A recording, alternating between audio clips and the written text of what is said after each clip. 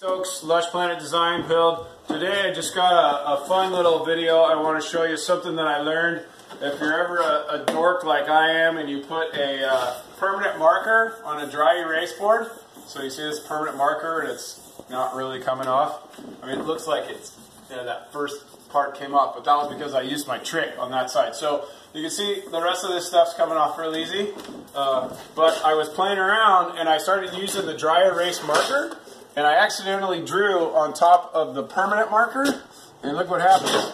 You put the permanent marker on with the dry erase marker on the permanent marker, and voila, it disappears.